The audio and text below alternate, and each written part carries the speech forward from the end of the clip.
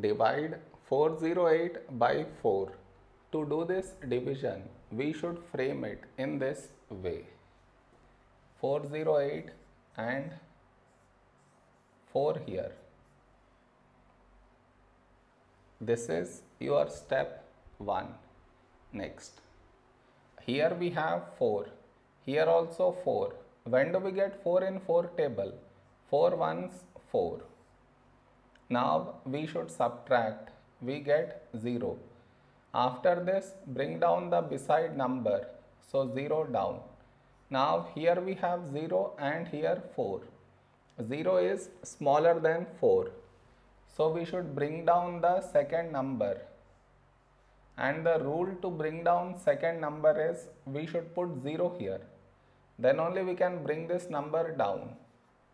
Now 8. When do we get 8 in 4 table?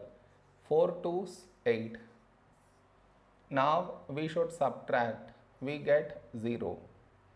No more numbers to bring it down. So we stop here.